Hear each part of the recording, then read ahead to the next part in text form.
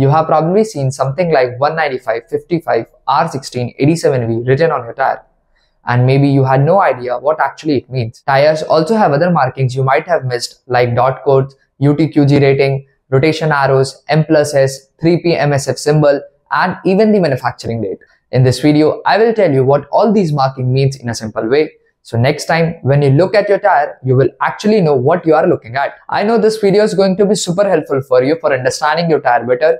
So if you find it useful, do subscribe to my channel and hit the bell icon so that you never miss any updates. Now, without spending much time, let's get started. Let's start with something we have all seen. A random looking code written on the side of your tire. 195, 55, R16, 87V. It's not at all random. It's like your tire's ID card. So what actually these codes and marking means? First, 195. This is the section width of the tire in millimeter. It means the tire is 195 mm wide from one sidewall to other when mounted and inflated. I know some of you might not be familiar with what actually sidewall means. So here is the quick explanation. The sidewall is the vertical part of the tire. The area between the tread, the part that touches the road, and the rim, the metal wheel.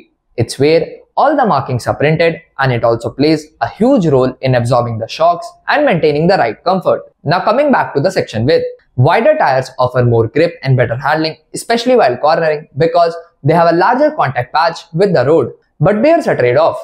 Wider tires create more rolling resistance, which can slightly reduce your fuel efficiency and increase the tire wear. So, in conclusion, don't blindly go with the wider tires unless your vehicle and driving style really demands for it. Next is 55, the aspect ratio. This tells us the height of sidewall as the percentage of section width. So here, 55% of 195 means the sidewall height is approximately 107 mm. Now why does this matter? A lower aspect ratio like 40 or 45 means a shorter sidewall. This gives you sharper handling and sportier feel, but it also makes your ride stiffer and sensitive to pothole. A higher aspect ratio like 65 or 70 means a taller sidewall, which absorbs bumps better, giving you a more comfortable ride but with a softer handling. So, aspect ratio directly affects both your comfort and control. If you want a smoother ride, go with a higher aspect ratio. If you care more about cornering and responsiveness, a lower aspect ratio makes sense. After aspect ratio, we have this letter R.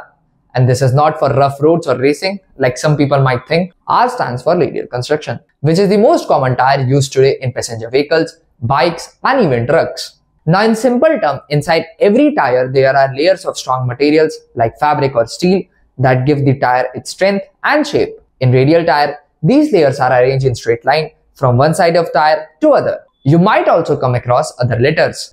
D or dash stands for diagonal or bias ply construction used mostly in old vehicles or some off-road tires. B means belted bias, which is rarely used today. ZR usually appears in high performance tires, and it also means radial but specifically built for speeds over 240 km/h. But for most regular car and bikes, R is what you will see, and it's what gives you better grip, smoother ride, and longer tire life. Next is 16, and this one is pretty straightforward.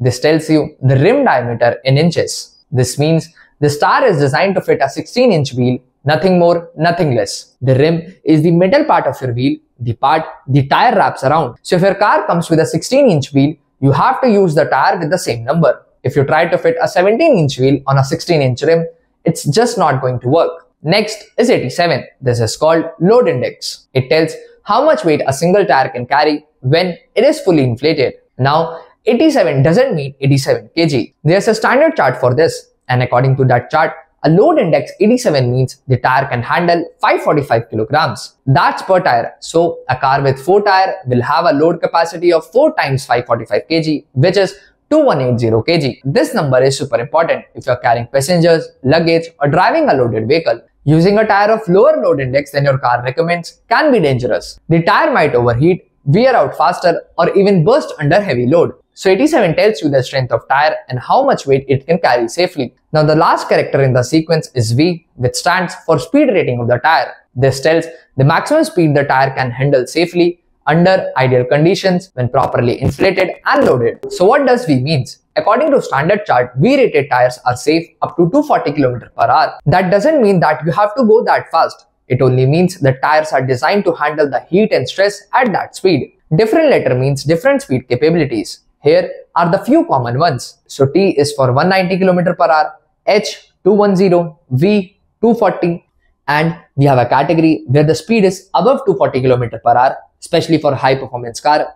We have W for 270 km per hour and Y for 300 km per hour. So remember that single letter in the end isn't just a random alphabet. It tells you how fast your tire is designed to perform safely. Stick to what your car manual recommends, or you can go higher if needed, but never go lower. Now you know what this number means, and different tires have different numbers, which changes size, strength, and speed rating. Now if you look around the tire a bit more, you will find some markings, codes, symbols, and numbers which most of the people usually ignore. Let's quickly go through them because they also matter for your safety and performance. First is dot code, which stands for Department of Transportation. This code is like the birth certificate of your tire, which tells you when and where your tire is made. Here is an example dot code. Dot means certified by US Department of Transportation. A stands for plant code, identify the factory where the tire was manufactured. 9C is tire size and construction code, which is internal information used by the tire manufacturer.